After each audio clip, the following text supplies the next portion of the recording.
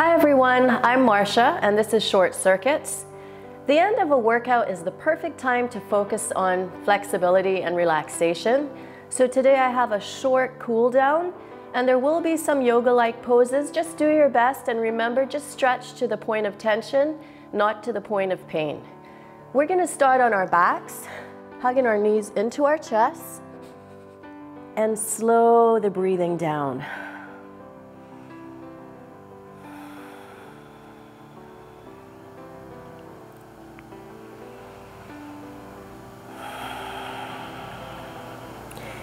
Release the feet to the floor and hug your left knee into your chest. Now extend that leg all the way up, walking your hands up the back of the leg. And release your opposite leg all the way out on the floor. See if you can pull that leg in just a little bit more for a deep hamstring stretch. Relax your upper body.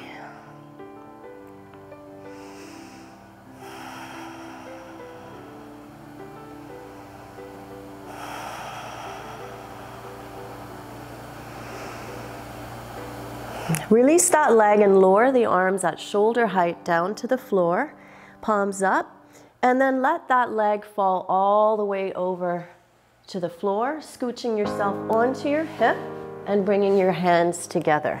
You should be right on your side. Bend your bottom leg and reach for your foot and pull that knee back for a deep quad stretch, squeezing your glute to get a little bit more into your hip flexor.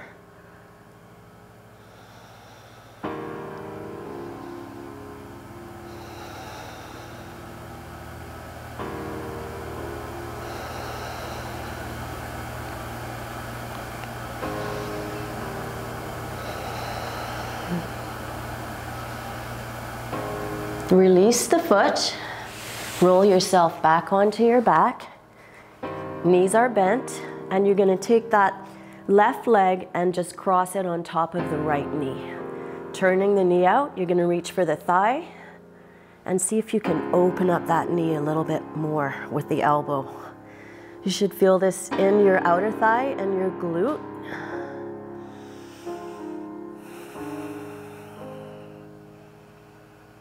Keep deepening the breath.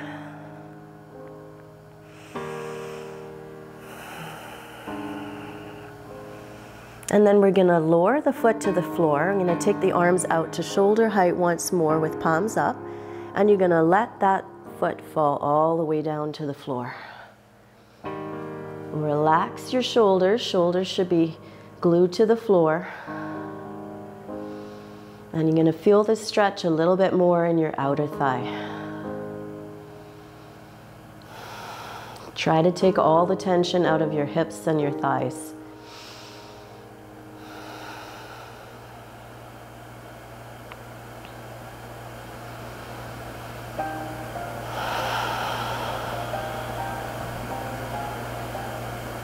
Bring your legs back to center, uncross, and hug your knees into your chest.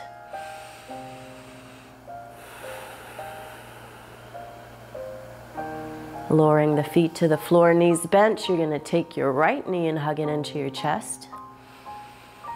Extend that leg up, walking your hands up as far as you can. Could be behind your knee, could be behind your ankle, whatever feels good for you. And then release the opposite leg all the way out onto the floor and see if you can deepen that stretch a little bit more, bringing that leg a little bit closer to the chest.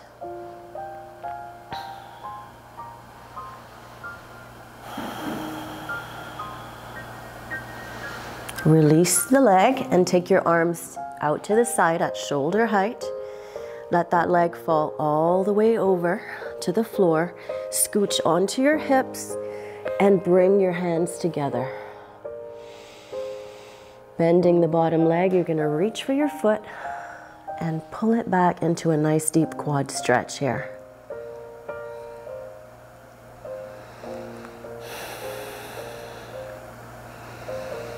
That should feel pretty good. I have really tight quads. pretty flexible hamstrings, but tight quads. So this is what I really need to work on. What do you need to work on?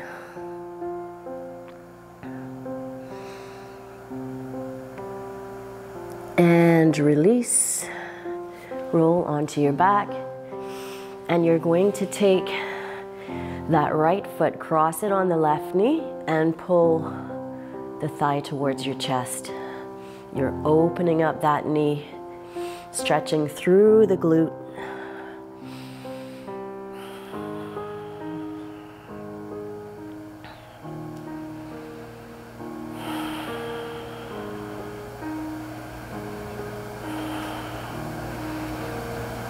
You're going to lower the foot to the floor, open up the arms to the side, and just let that foot come all the way down to the floor if you can. Remember to try to keep your shoulders glued to the floor and try to release all that tension through the hips and the legs here.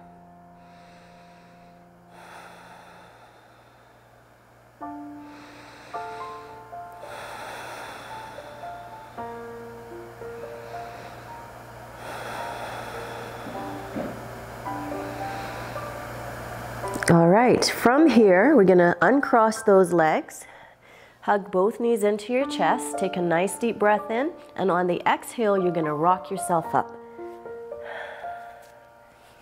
And you're gonna turn over onto your hands and your knees, and you're gonna take your right hand now, and you're gonna thread it through the space between your hand and your knee.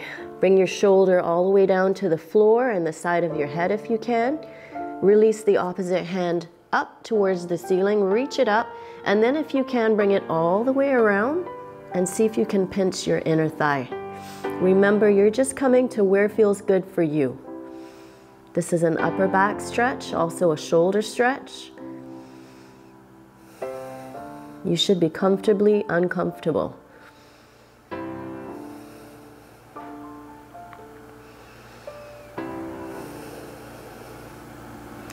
Release. Come on back up, and we're gonna switch sides.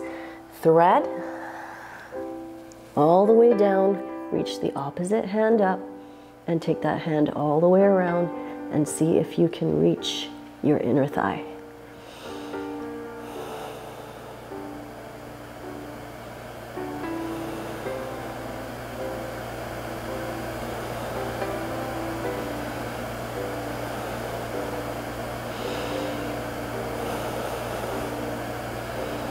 And release.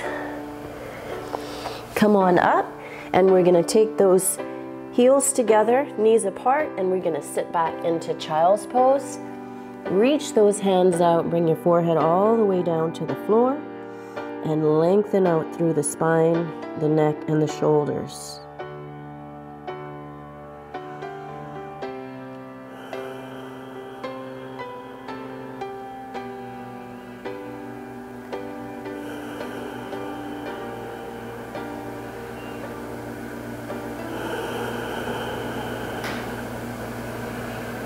From here, we're gonna come back up to the hands and the knees.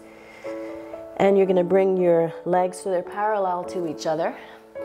And you're gonna press your hands down into the floor, curl your toes under, and lift up into down dog. Pressing your hips back, heels towards the floor, chest towards the floor. Draw your belly in. You should feel a nice deep stretch down the back of your legs, down through your calves and into your Achilles. From here, you're gonna reach your right foot up towards the ceiling, and you're gonna draw your knee in towards your chest and turn it out, and we're gonna come into a modified pigeon pose, so it doesn't have to be a full pigeon pose. Take your hands forward, and make sure you're flexing your foot to protect your knee. And you're just doing the best you can here. Stretching this muscle here is called the IT band. It's a really susceptible muscle in terms of injury. And if you're a runner, you've probably got pretty tight IT band, so this is a great stretch. So you want to just breathe into it, relax, and think about increasing that stretch increasing the flexibility on the IT band, opening up.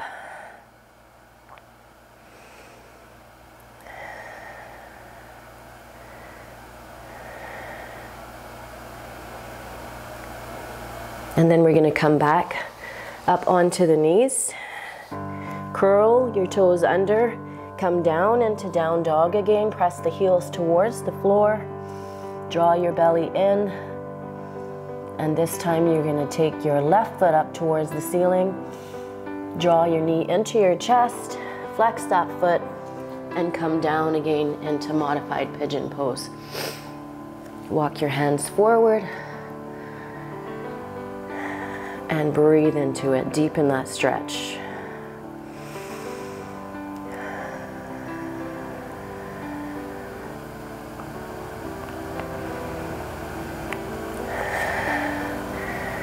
You want to lengthen the neck and pull the shoulders away from the ears.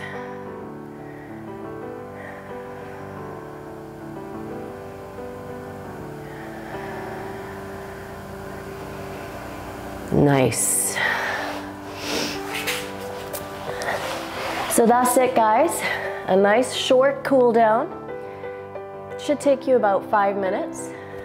And remember, I'm going to be posting 2 workouts every week from now on. If you like the workout, make sure you click that like button, share it on Facebook, spread the word, and don't forget to subscribe because you don't want to miss anything. I'm going to try to post at least 1 TRX suspension training workout next week. And until next time, take care of you, and I'll see you in my gym.